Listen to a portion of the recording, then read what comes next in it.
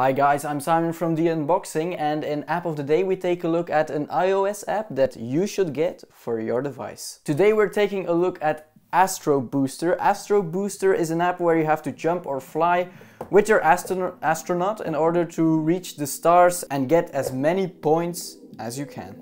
So as you can see from within the App Store, you have to tap to jump, collect the stars, and it's a lot of fun. Tap the screen to help Jimmy reach the stars using his jetpack. Collect all the stars to move to the next level. Let's check it out.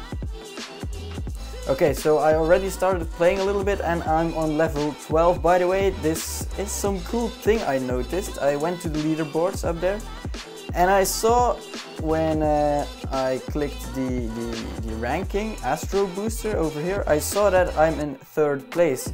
There are only 3 players who already played before me, I think.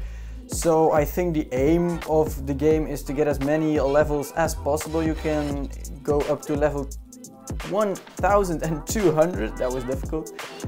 And yeah, I'm at level 12 right now, and let's try and get to level 18. So I am first player in the world to get to level 18, that would be great. Let's go. So you have to press the screen in order to get up, and yes, don't touch the asteroids, otherwise you're dead, and then you'll have to redo the level. But the good thing about the game is that you don't have to redo every single level, you just need to restart the level you failed at. So for me that was level 12 again. 2 more stars to go and I can't.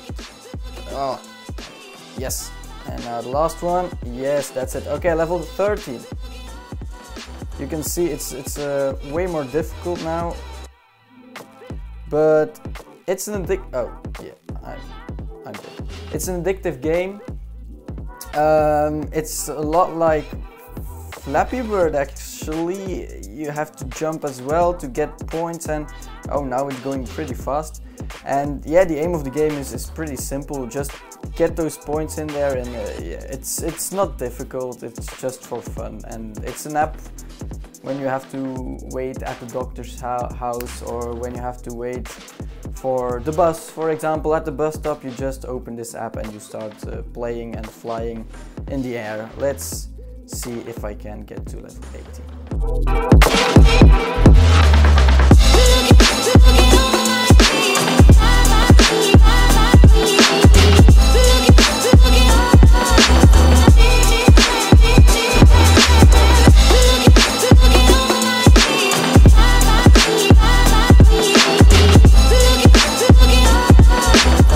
Quitting the game here at level 14. I didn't get to level 18, but I am 3rd in the world, I think. Okay, but the one bad thing about the app is that it has a lot of advertisements, which is logic, of course, when you need to pay for an app. It's free in the App Store, which is good, but you have to deal with these ads. That was my app of the day. I hope you enjoyed it. It's an app that you can play when you have some time. It's just a random app. You just press the button and you fly in the air.